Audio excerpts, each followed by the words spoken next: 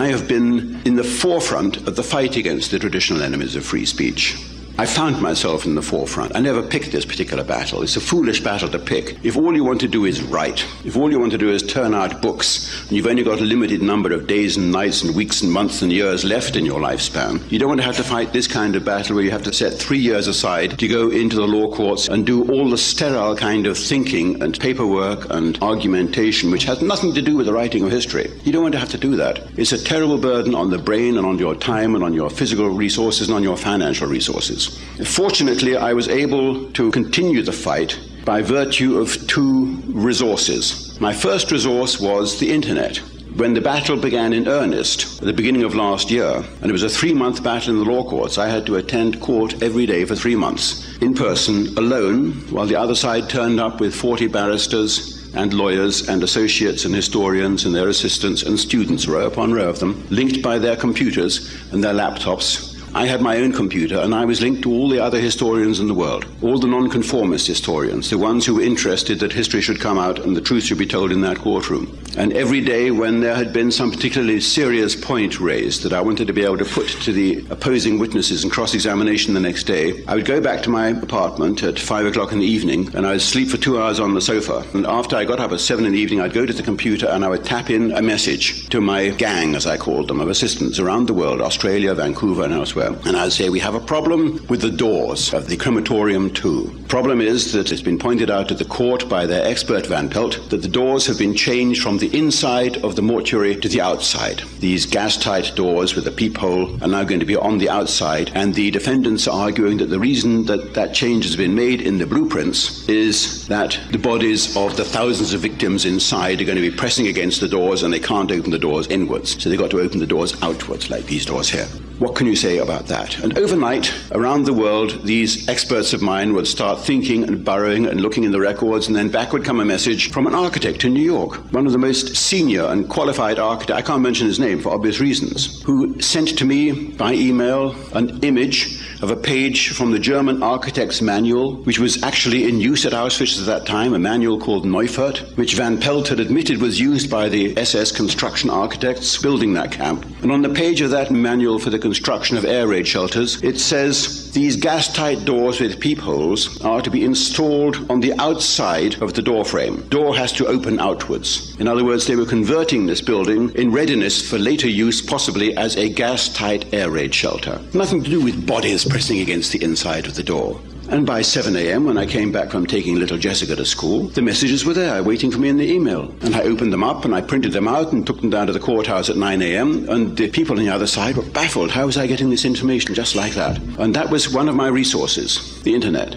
The other resource was my worldwide circle of supporters, the Fighting Fund. All this time that I was fighting that legal action, I had no income whatsoever. Deborah Lipstadt, my main opponent in this action, had seen to that. She and her cohorts had put pressure on all my publishers around the world. You don't spot it at the time. I knew that they'd put pressure on St. Martin's Press, who were going to publish the Goebbels biography in 1996, because she told the Washington Post that she had done that she and her friends at the Anti-Defamation League had put pressure on the St. Martin's Press, one of the biggest publishers in New York, to cancel the contract that they had with me for publishing that book. I knew that she had done that. It wasn't until the next year or two that, looking back, you could see that other things had happened that you hadn't associated at that time with the campaign. Paperback publishers had suddenly ceased responding. A printer in Sweden had suddenly refused to print a book. A printer in Denmark had come under trades union pressure. And so it was around the world. It was a global campaign to interdict my ability to find and research and publish and print what I had found. It's made it a very interesting battle indeed, but it made it also a painful battle because I had the school bills, the grocery bills, the rent, telephone bills, all the rest of it to pay, which increased exponentially because of the legal battle I was now facing. I couldn't afford the lawyers, I couldn't afford the counsel, because you're looking there at $200,000, $300,000, $400,000, even for a short action, and let alone one that lasted 3 months. My opponents in this action spent £6 million,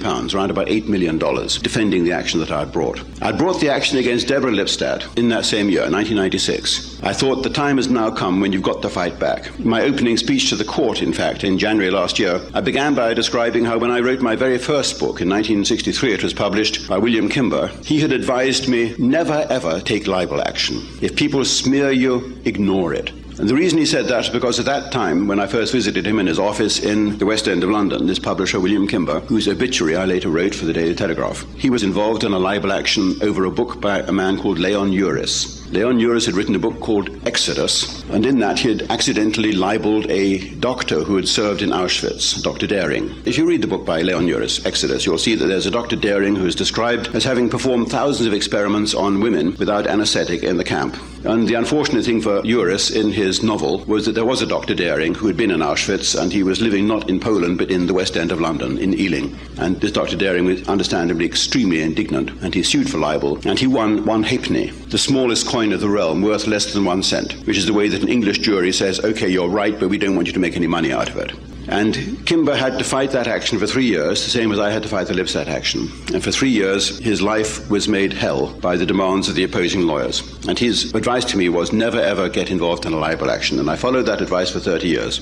And the problem then is if you have a 30-year writing career and the press gets to know that you don't defend yourself, they think it's open season. And by 1996, I could see, as I stood at the bottom of this valley, a mudslide thundering down the slopes towards me and threatening to engulf me. And the only way to stop that mudslide was to start frantically hammering pegs into the countryside, which I did with these writs. I issued a writ against Deborah Lipstadt for the book that she wrote attacking me called Denying the Holocaust. A week or two later, I issued a writ against the Guardian newspaper and an author, Gitta Sereni, for an article that she wrote in April 1996, in which she accused me of stealing from the Moscow archives the glass plates with the Goebbels diaries. She accused me of cheating a colleague, a historian, out of the credit for finding the diaries. She said a number of other things that were totally untrue. And as for the Guardian newspapers who had published that article, they had waged a war against me for 25 years. Some of you are asking me about this caricature of me, which I've turned into my own personal logo. It appeared as a caricature in the Guardian newspaper in England in 1977, which is 24 years ago. So that's visible proof of the campaign they've conducted. It was originally part of a larger cartoon that they'd published when my book Hitler's War was first published. And the cartoon showed David Irving sitting at his desk in his office in London with a bust of Adolf Hitler on the desk. Only the bust of Adolf Hitler looks surprisingly like Mr. Irving, or is it the other way around? But anyway, this is the caricature which they published. And I bought the caricature from the cartoonist. I paid him a handsome sum for it because it was so well done. It was quite funny.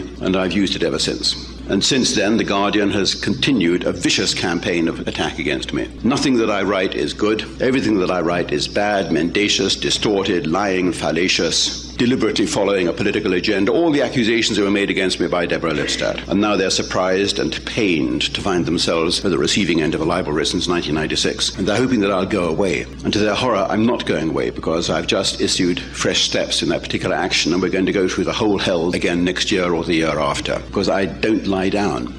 In Australia, I was tactless enough to call myself a 4-flush shit. You know, the kind that you flush and you flush and you flush and it just doesn't go away. And that's me. They cannot destroy me. At the end of the Lipstadt action last year, which ended with a humiliating defeat for me, as you know, and I'm quite happy to say humiliating defeat because we know who inflicted the defeat. It was the same Judge Grey, Sir Charles Grey, who had acted on behalf of the British war criminal Lord Aldington, the man who sent tens of thousands of innocent Cossacks, Russians and Yugoslav back to their deaths in the hands of Stalin's and Tito's murderers. Lord Aldington, the British Army general, knew what he was doing, but claimed that he didn't. When Count Tolstoy published the whole facts in 2 books, Aldington sued for libel, and Sir Charles Grey represented this British war criminal and mass murderer. So he was always on the right side, on the establishment side, and there's not much you can do about it. When a judge is appointed for a case, you just have to grin and bear it. And he sat there with an impassioned face for 3 months before issuing this humiliating judgment, in which on the one hand he says, David Irving is undoubtedly one of the world's greatest experts on World War II, which is a line I've quoted on the jacket of the Churchill book. And on the other hand, he says, well, on the other hand, he is mendacious, fallacious, completely mistranslates documents, has a political agenda to follow, whitewashing Hitler and all the rest of it. He says David Irving undoubtedly has reasons, and with great justification, he can criticize the Jews who've tried to destroy his life and career. And this cannot be called anti-Semitism. But David Irving is undoubtedly a vicious and devious anti-Semite. He says, without question, David Irving isn't obsessed with racism. He couldn't say that because, of course, I've employed any number of members of the ethnic minorities in my staff. But then on the next page of adjustment, he says Irving is a vicious racist. It's a strange kind of judgment. It's rather like a Foreign Office document, which would always have one paragraph giving one viewpoint, and then the next paragraph would say, but on the other hand. And that's how he wrote his judgment. It's as though there were two Judge Greys, one of whom saw the truth and recognized that I was right, and the other of whom saw the writing on the wall and knew that if he found it in my favor, then he would be smeared for the rest of his young career as a judge, because he'd only just become a judge, and that he would never be left in peace. We had one or two judges like that in England, who were always the target of attack by the press. The name of Justice Milford Stevenson comes to mind. Always the target of vicious attack by the press, sometimes principled, most often unprincipled.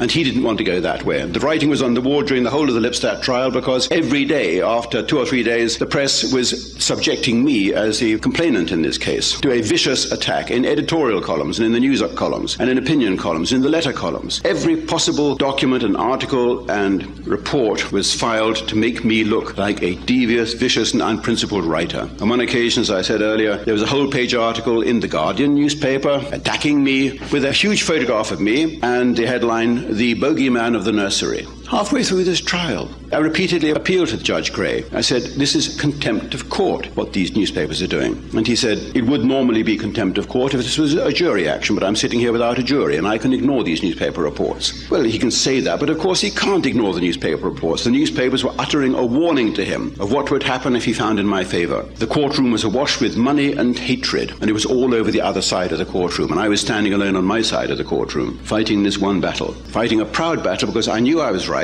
and I knew we were making point after point after point. People were going home in the evenings, they were meeting me in the corridors outside saying, good Lord, I never knew that. And even in his own judgment, Judge Grey is forced to say, when he comes to the question of Auschwitz, and the reason, the strange paradox that on the one hand you've got any number of documents that document and authenticate the shootings on the Eastern Front by the gangsters like that SS general I was talking about, SS General Jekyll. And on the other hand, you haven't got a single document that authenticates Auschwitz as a killing center or extermination camp. Not a single document that shows that that building Crematorium 2 in Auschwitz was a purpose-built death chamber. And in his judgment, Judge Grey said, well, I have to admit that I, like most people in this country, I suppose, had always thought that there was any number of documents in that direction that supported that view. And I was rather surprised, he says, that the evidence given to me by the defense was that there were no such documents, as Mr. Irving said. However, the eyewitnesses all confirm and bear out that this building was a purpose-built gas chamber. He said, Mr. Irving says that the holes in the roof through which the cyclone was poured do not exist. As the defense's own witness, Van Pelt, had testified in his own report, he admitted the holes aren't there.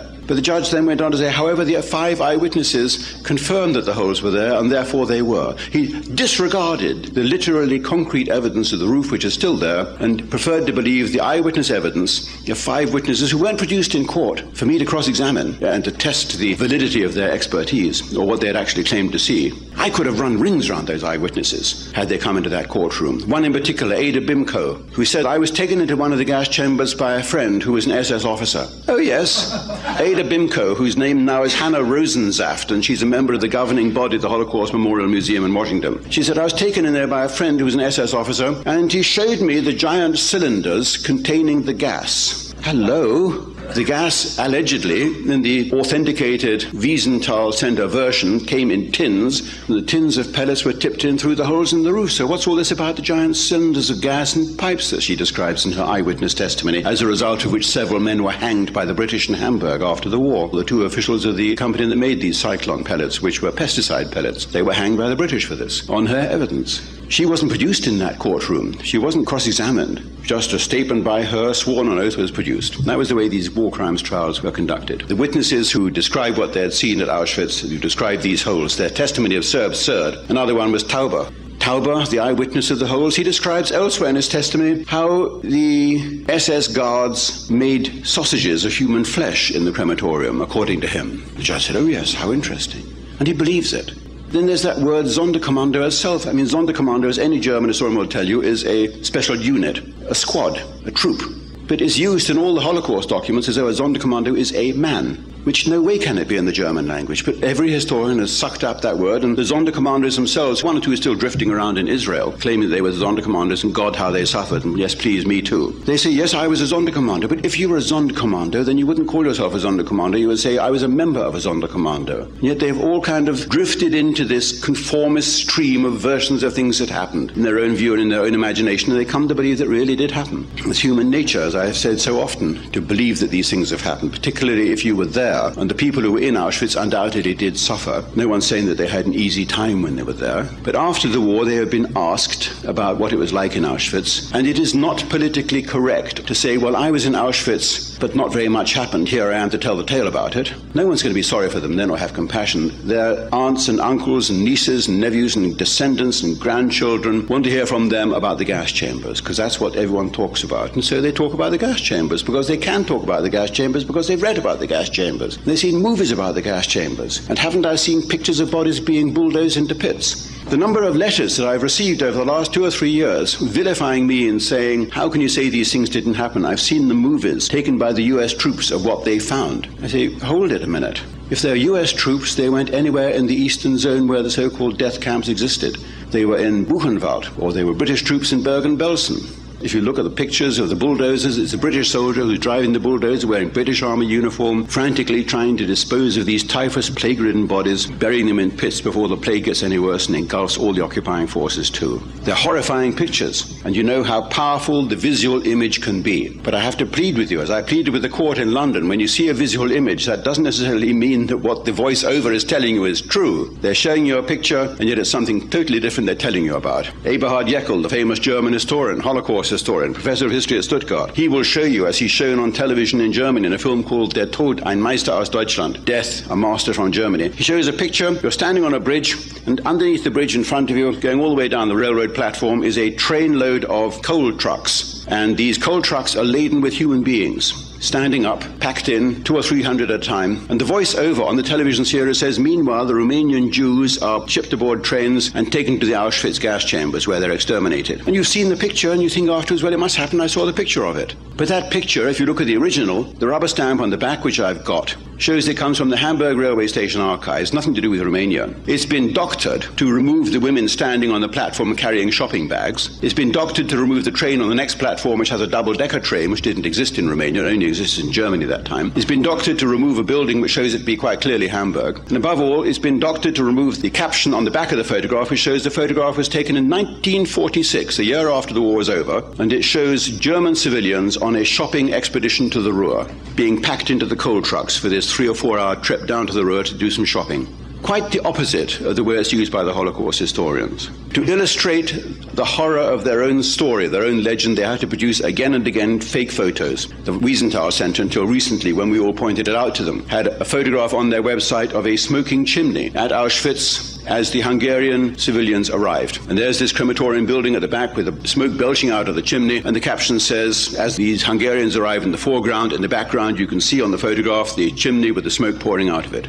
On the original photograph, the smoke isn't there. It's been put in by the Wiesenthal Center. And that's the way they do it. You can look at any other aspect of history. Take a look at my Nuremberg book, and you'll see I have a photograph there, not just in black and white, but in color, of the mass cremations of the bodies on the Altstadt in the marketplace in the center of Dresden after the British air raid in 1945. Every other aspect of history, you've got authentic photographs showing the events of this worst atrocity of all times, involving not just 1 or 2 people, but 6 million, allegedly. There's not one single authentic photograph that stands up to investigation by independent experts. Even that photograph we were talking about yesterday, the one with the 4 smudges on the roof of Crematorium 4, you've got to be very suspicious about that. It's been pointed out by somebody that if you look at the preceding photographs on the same roll, there's not 4 smudges, but 6 smudges. We don't know what's happened there. What we do know is that the man who published them, a man called Dino Brugioni, has subsequently published a book on photo forgery, on which he is an expert. And I put all these things to the court in London last year because I was so well funded by my internet resources and my international friends. I could never have done that myself without the assistance of many people in this room who belonged either to the advisory board that I informally put together or to the financial resource center which provided me with the means to carry on fighting. And yet what a great battle it was. What a sense of triumph to know that there I was in court with the eyes of the press of the world on this one battle. Day after day that press bench was filled with 50 or 60 journalists, and I would go to court and I would hand out to these journalists the reports, the documents, the photostats, the pictures and the diagrams to ensure that they were properly briefed. And the enemy would do exactly the same with their own documents. But of course they had immensely better resources. They had whole staffs working for them, two of the biggest law firms in London and the best equipped. And then the final day came of the closing speeches, and I'd been given 10 days to write the closing speech, which was very useful because I couldn't have done it in just one or two. And the closing speech that I delivered was a 5-hour speech to the courtroom. We had 200 journalists packed into the courtroom. And I've got to admit that the press dealt with it very fairly. They reproduced large sections from my closing speech, and they reproduced it very fairly. So we did a lot of damage with that.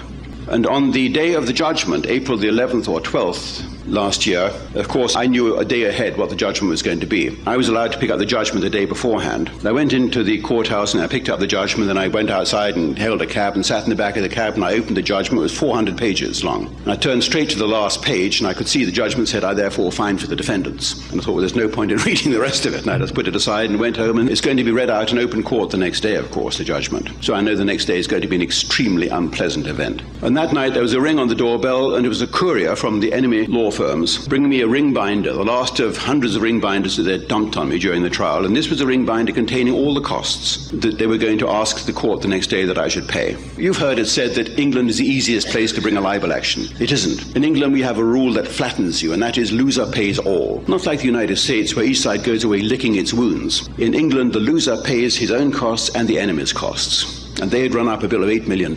And here was this bill that they were sending to me so that they could justify going before the judge the next day. They knew they were going to get judgment in their favor, and they were going to leap to their feet and say, "Now we ask for an order for costs to destroy Mr. Irving." And I opened that ring binder and I started reading, and my eyes were as big as saucers. It turned out that they're neutral witnesses. Sir Richard Evans, the eminent historian from Cambridge, the totally neutral historian from Cambridge, had been paid $250,000 to express an opinion about my books. Professor Van Pelt, $250,000 to stand in that witness box and say that yes, that building was undoubtedly a homicidal gas chamber and not the mortuary that it claimed to be, and so on. They'd all been paid colossal sums of money, none of which we had known about. When I had time that night, it was a horrible night, I remember, because I knew that the next day was going to be one of the worst days of my life. It was the penalty for the 3-month humiliation that I'd inflicted on the Holocaust legend. And I spent 2 hours that night putting all these financial details on my website. You can see it's still there now. There's a folder there on my website containing all the payments made to the neutral witnesses by Lipstadt and her lawyers. I don't see how it can be legal. I didn't go to Canada and ask for a payment for testifying on behalf of Ernst Zundel as an expert witness. I would never have dreamed of asking for $250,000, and if I had, then I would be ashamed, because I would know it would be difficult to be neutral about it. But these people, without batting an eyelash, taken that kind of money. Not a single newspaper mentioned it, except, I have to admit, The Guardian. In one column at the end of its story the next day referred to the fact that some of the expert witnesses had received sums of money of £70,000 or £80,000 or £90,000. But nobody dared to touch this very delicate matter, because we can't suggest that these witnesses allowed themselves to be bribed. It would be wrong to suggest that, and I want you to know that I'm not suggesting that here. But I must say that I personally would find it difficult to be neutral in a situation like that. And I am going to say that I consider that Richard Evans, Professor Evans, was anything but neutral. You will see, if you read the transcripts of the trial that are on the website, that I challenge him on his neutrality. On the very first day, I said, "It's quite obvious that the court has clearly gained the impression this morning, Professor Evans, that you dislike me. Is this true?" And he said, "No." And I said, "But by your very posture, your manner," he stood with his hands in his pockets and his back to me half the time, "that you dislike me, you dislike the books, you detest the writings, you loathe everything I stand for. It's quite obvious, isn't it? Can you confirm that?" And he said, "Well, no, I'm completely objective about you." And at the same time, he was writing the book Telling Lies About Adolf Hitler, which is published in the United States, which is so vicious and so venomous about me at every possible level that it shows what he was really thinking. The true Richard Evans, the vicious, vindictive, lying, eternal Marxist, eternal hater, Richard Evans, this little nasty, scowling Welshman. He says in his book, "Mr. Irving came into court every day dressed in a drab, disheveled, ill-fitting suit, with beaten-down shoes and his hair in a mess." Well, I was wearing the same suit as I'm wearing now. It's made by England's finest firm of tailors, where the Duke of Edinburgh gets his suits. I had it made specifically for the trial, because I know how important it is to go in there wearing, so to speak, a suit of armour that puts you one cut above everybody else in the courtroom. The shoes equally were bought in one of England's finest cobblers. So this is an example of how much he loathed me and how prepared he was to tell lies in order to present a distorted picture. Which brings us to the appeal. After the judgment was read on April the 12th last year, I I rose to my feet, very difficult in this packed courtroom. I wasn't wearing the jacket because I had been bombarded with eggs and missiles outside the courthouse by Professor Lipstadt's supporters while the police looked the other way. And the judge read out his judgment for 2 hours, and I then rose to my feet, and I said 2 things. I said, well, it's quite obvious from your lordship's judgment that I have failed. I haven't failed in my complaint, but I have failed to convince your lordship, despite all my rhetoric and oratory, that I am right, and for that I blame myself, because it's quite obvious that I am right, but I have failed to convince your lordship. What I meant was, you're so dense you haven't seen the points I'm trying to make, or you're so craven that you daren't admit that I'm right. Both of which points I have to say I sympathize with him, and he was in a horrible position as a first-time judge. I then said, as the opposing lawyers leapt to their feet and asked for their £6 million costs, I then said, well, obviously there has to be a hearing on this because we have certain points to make. Quite obviously it's wrong that they should have spent this huge sum of money on the defense. There are legal rules which prevent them, what are called proportionality, and the judge agreed that there should be a hearing 1 month down the road. So they didn't get their pound of flesh, if I can put it indelicately like that. And I then said, I want leave to appeal, and the judge said, I'm not going to give you leave to appeal. That may sound unfair, but in fact, under the normal rules of English justice now, it's incumbent on a judge not to grant leave to appeal automatically. He really has to satisfy himself there may be grounds, and then he may give you leave to appeal. So we had to go to the Court of Appeal to ask for permission to appeal. It may sound a bit complicated, but that's what we had to do, and that's what we did. When we went to the Court of Appeal, they said, we will consider this at a lengthy hearing, but we will consider the 2 matters in sequence, with no interruption. We'll hear your application for permission, followed subsequently by the appeal, and you must put all the material that you're going to use in the appeal in your application. So we had to do the whole work for the appeal, just making the application, which made it immensely complicated and costly for us. At the end of the day, they refused us permission to appeal. So the appeal was never heard. And this is bad news and good news for various complicated legal reasons, which I'm not going to go into here because I don't want my enemies in this action, the Get Us or Any action, to know what's going on. And this particular videotape which we're making today will be shown in Australia, and through all these international connections that my enemies have, undoubtedly it will come back with the speed of light to my opponents in London. Suffice it to say that the appeal itself was fought in a dismal fashion, and I'm going to be arrogant enough to say that this is because I didn't fight it myself. As you know, I fought the hearing in the lower court by myself, and people say he who has taken to representing himself in a court of law has a fool for a client. Not so. The judge himself, Judge Grey, the odious Sir Charles Grey, who represented war criminals and others in the past, himself said in an interview with The Guardian, when questioned on that very point, do you think Irving was right to act on his own behalf in the lower court? His response was to the effect that nobody could have done it better, for the simple reason that I had the complete control of the historical facts at my fingertips. And those of you who've been involved in litigation will know there's nothing more infuriating than sitting behind your lawyer while your lawyer makes a mess of it, because he hasn't got control of the facts. He doesn't know what happened. He's interested only in his fee and how many billable hours he can put into you. It's a cruel fact of law that the lawyer isn't going to know 1/20th of what you know about the case. And you need to know the whole case in order to be able to leap instantly on any misstatements and say, ha-ha, but what about that? And your lawyer can't do that. So you're faced with the alternative in a court of law of having a lawyer who's a bad historian or a historian who's an indifferent lawyer. And I went for the alternative course, and I learned enough of the law to see me through the primary court. I could have done it in the Court of Appeal. There's nothing technically or constitutionally to say you can't go alone into the Court of Appeal, but I'm not so arrogant as to think that I could have persuaded 3 appeal court judges. So I hired a firm of lawyers called Goldsmiths, with the obvious disadvantage, which will occur to you just from the name. But they'd been recommended to me by Count Tolstoy, and I have to say I have no objection whatsoever to employing Jewish lawyers. Sometimes it makes a lot of sense to employ them in an action like this. And they had been recommended to me by Count Tolstoy.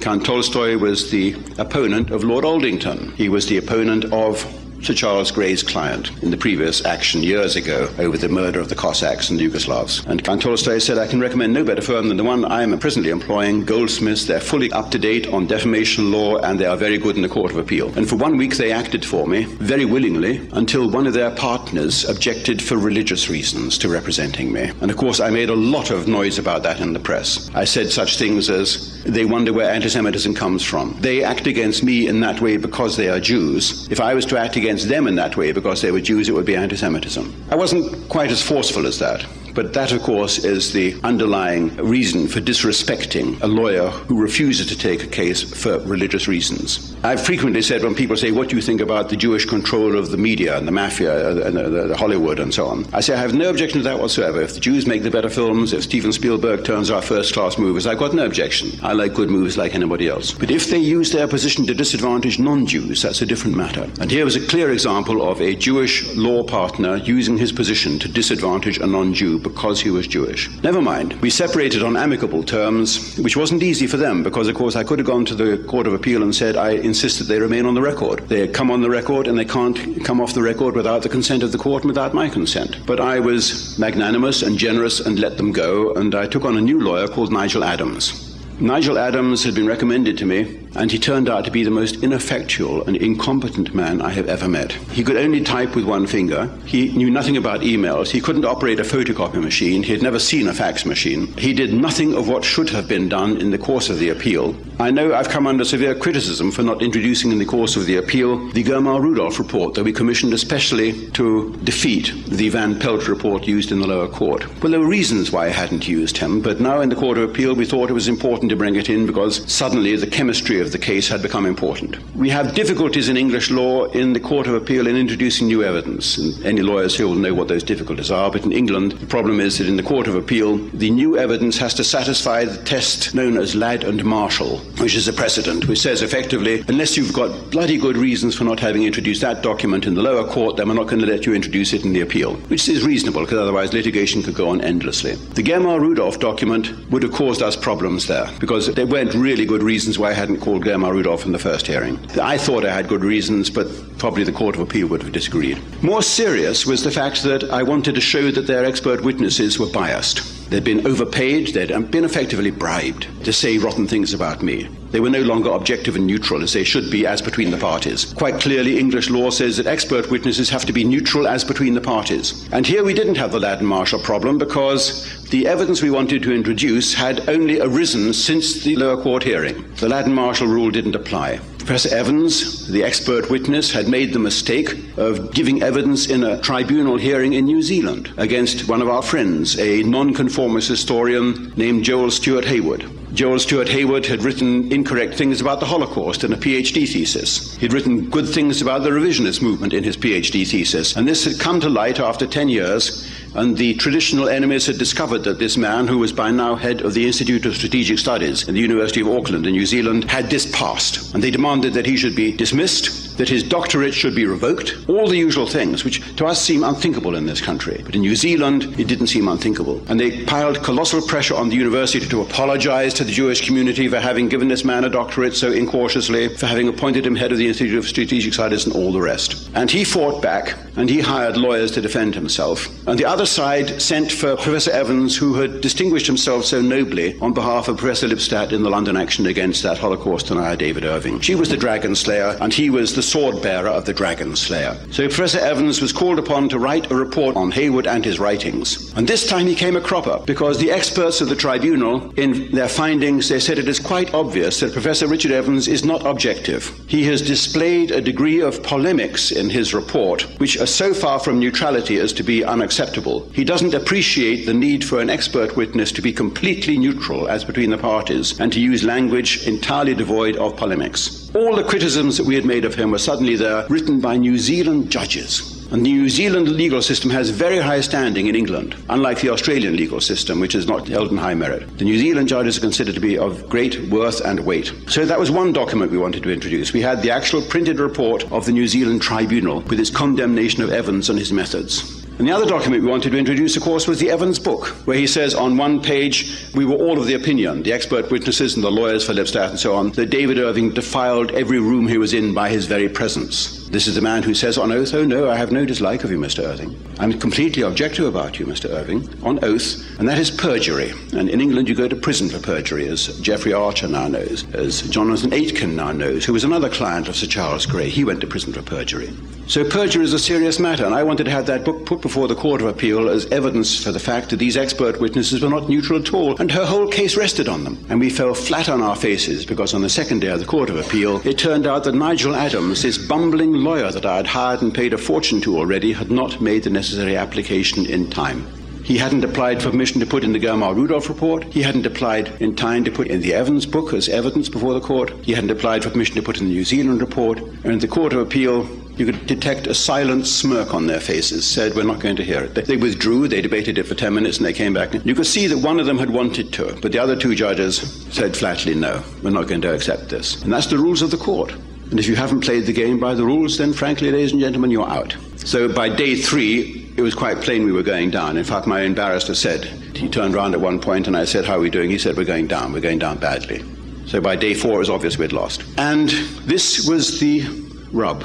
It was a loss not of an appeal, but it was a loss of an application for permission to appeal. You may say, well, what's the difference? Well, the difference is that this was a procedural matter that we'd lost on. And under English law, there is no appeal from a procedural decision. You can't go to the next higher court, the House of Lords. End of case. This was the reason why they had evolved this little bit of legal trickery at the beginning of the hearing, that they were not going to hear the appeal, they were only going to hear the application for permission to appeal, and simultaneously wanted all the evidence to be put in. So that's the end of the Lipstadt matter. We grit our teeth, we sit down and we wait, and something rather odd begins to happen. The Jewish community begin looking around and saying, well, Irving is finished. Hooray. And the journalists come and interview me and they say, totally destroyed, wiped out, financially ruined. Isn't that correct? And my investors and people who have backed my publishing product begin to get quite nervous, quite wrongly, because all that is firewalled away in a different operation. And I say to the journalists, think, who has won? They say, well, what are you saying, who has won? You've lost. The Court of Appeal said you've lost. And I said, I am still writing. I still have my fountain pen. I still have the paper. I still have the publishing imprint, which I set up myself 10 years ago as a lifeboat, because I knew this was going to happen. So I'm still standing. My opponents in this action have lost already $8 million, which they will not recover. Does that tell you who's won? And they said, well, let's stand back and wait. We have waited now for 2 months, and it hasn't happened. There are legal reasons why I apprehend that nothing will happen.